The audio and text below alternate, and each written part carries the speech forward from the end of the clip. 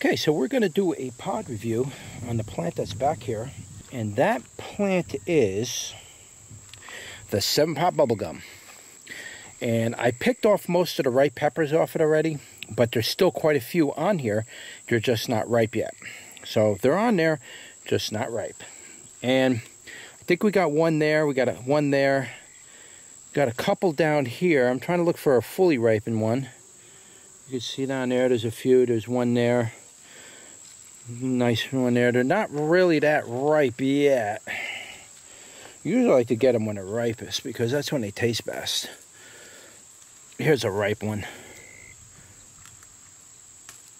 I had to pull the leaves off, and the plants this year just don't want to give the peppers up. I'm almost having to break the whole top of the plant off just to get these peppers this year.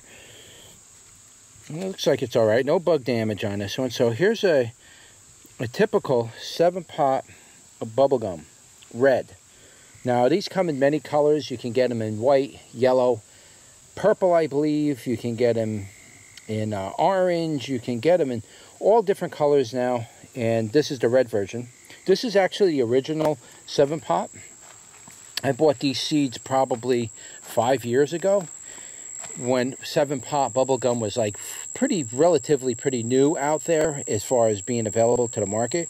So these are the original seeds from that. A lot of the 7-pots you're getting now are offsprings of genetic just diversion from it, and they're not really that true anymore, though this particular variety is true.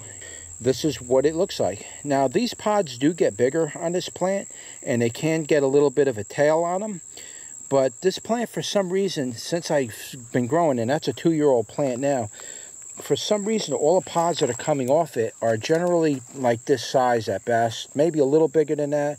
And a lot of the pods that were coming off it were very small, maybe the size of a marble.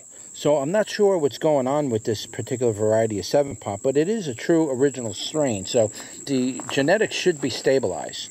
So let's get you inside and show you what it looks like in here, where it's not getting bleached out by the sun. You can see it a little better. Here you go. So as you can see, that's what it looks like. You can see the calyx on it is bleeding. Okay. Typical bubble gum, or anytime you hear the word gum used to describe a pepper, gum, anytime you hear that word in there, it's referring to this being a different color than it being green. It's usually, when you hear gum, this calyx is usually the color of the pepper. So that's usually what that means. Or you hear the term bleeding or bleeding calyx. Anytime you hear those words, that is referring to the cap being a gum. It's going to be the color of the pepper. All right, so anyway, that's it. Give me one more last look. Last look. And let's turn you around. All right, guys, here we are. We are doing another pod review today, and it's going to be on the 7-pot bubblegum red. This is the red version. This is the original version, guys. This is the true version of 7-pot bubblegum. There are so many variations of the bubblegum nowadays because everybody's crossbreeding like crazy. Nobody really knows truly where the original 7-pot bubblegum is anymore. It's becoming almost extinct. This is the original 7-pot bubblegum. You can still get them online. It's just getting harder and harder to locate these because everybody's going to the latest new design in bubblegum design. So they're kind of forgetting about the old school stuff, which is the original stuff like this. And they're moving on to all the new fancy colors and stuff that are out there. So, you know, we don't want to forget where our heritage came from. And so the original 7-pot bubblegum, it originally is the first pepper I know of to have a bleeding type calyx on it. I don't know of any other pepper that was doing the bleeding on it. And I bought these seeds basically right around when they first started becoming publicly available and you started hearing about 7-pot bubblegums. So it was like 4 or 5 years ago, and I have grown it on and off throughout the years. And it's a pleasure to grow this pepper because it can be very productive. This particular variety of 7-pot bubblegum doesn't make very large pods. But I'd be honest with you, I really don't think you want to eat a very large pod from this thing because it's really one of the hotter ones. It's up there with the brain strain and the butch tea, but I think the brain strain and this are up there in the hotter end of things. So without any further ado, let's give it a go. Ooh, that's sweet. What a beautiful taste on this thing. A little bit tangy though. Whew. I can feel it coming in. It's a creeper heat. It's got the typical scorpion type of it's got a typical scorpion type flavor to it. It doesn't taste like a scorpion per se, but it's got that super hot flavor. It's just got that kind of flavor, that type of fruitiness. Not habanero really fruity, but scorpion type of fruity. It's got that flavor to it. This one was a little on the tangy side. And the heat on this thing is a creeper heat. It's coming in like a lion right now. Whew. It's almost making me gag a little. The whole end of my tongue is burning like you wouldn't believe. Ooh, man. Ooh, you got to give me a break here for a minute.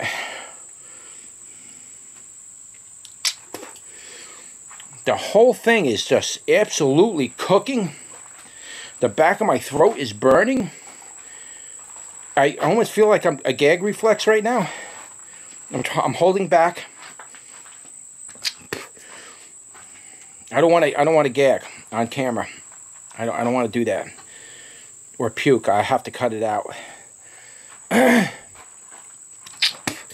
Ooh, man, guys, this one's a hot one. Oh boy. Whoa. Oh man, the entire side of my tongue is throbbing. This particular type of pepper, it's a slow heat, so when you're chewing it up, it's kind of easy to get down, but the aftertaste is kind of, that tangy aftertaste makes you want to gag. I don't think it was ripe enough. Wow. Whew. Painful. Very, very painful. I am spitting constantly because I don't want to swallow. That makes it worse. My nose is running. I feel like I want to gag. Oh my God. Whew, man.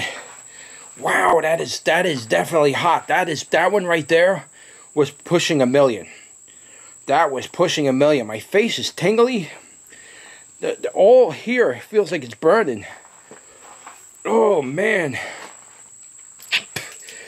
Wow. Whew. What I will say is this pepper had me on that verge to go. It was making me want to do that. That's what the pepper was wanting me to do. A lot. That tangy aftertaste just made you just... Oh my God, I don't know what it is with that thing, man. Holy mackerel. They shouldn't have named that pepper the puke pepper. Oh. The heat on this thing is absolutely hot. The heat has to at least be 1 million on this thing. Very painful. The thing I can pronounce about this thing, the most obvious thing about it, is that gag effect. Oh man, you don't want to play with the idea when you're gagging because you will heap it up. Once you start to go, once you start doing that, that's it. It's going to come out. Your body's going to expel it because now your gag reflex is taking place. And I don't want to puke it up. That's nasty. I've only puked like maybe 2 times from eating these peppers. And it's just, I'd rather not puke it up. I'd rather go out the other way, and that's fine. That doesn't bother me. Puking it out bothers me a lot. Man, I'll tell you right now, the heat on this thing was definitely somewhere around 1 million. Whew. No head rush. No euphoria. But the pounding of the heat from this thing was absolutely punishing to the mouth. The back of the throat is still, it's pounding like this. Oh my God. If I stretch my neck, I'm like, you know, you stretch your tonsils a little, it hurts actually. Oh, not caring for that too much.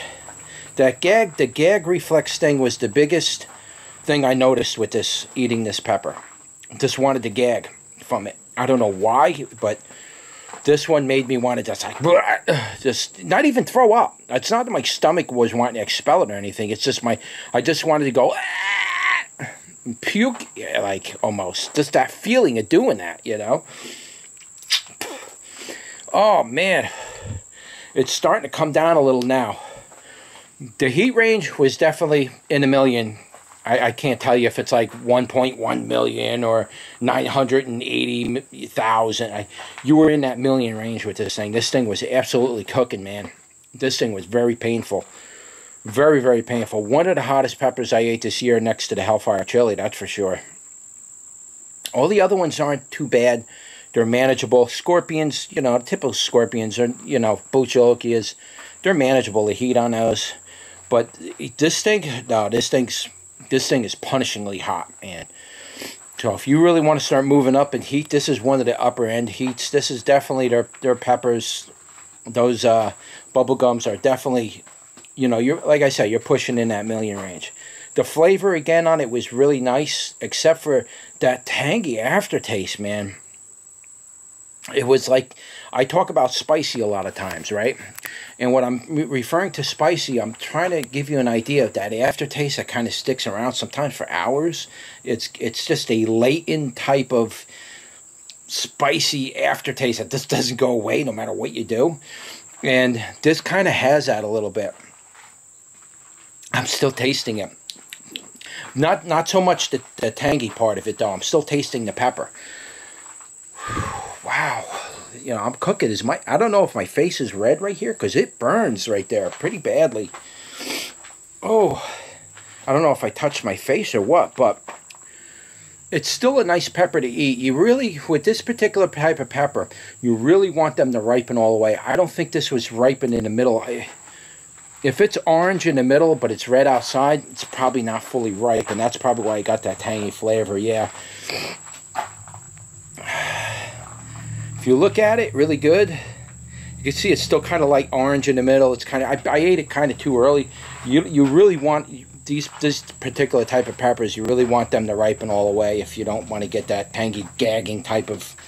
I'll tell you what, the back of my throat is still hurting.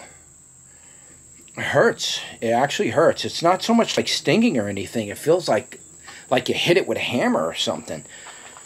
It hurts a little bit. Man, I don't know what that thing did, but maybe it caused my tonsil to swell or something. I hurt, man. That was pretty painful. I don't want to do any more of those for the rest of the year, that's for sure. That's it. That's your pod review for the 7-pot Bubblegum Red Original. I'm going to say original because there's a lot of other 7-pots that are getting watered down, and the genetics are just kind of losing it with that pepper, and you're going to just start getting other stuff out of it. This is the original 7-pot red bubblegum. Don't forget to like and share and subscribe, and I'll see you on the next one. Take care. Whew.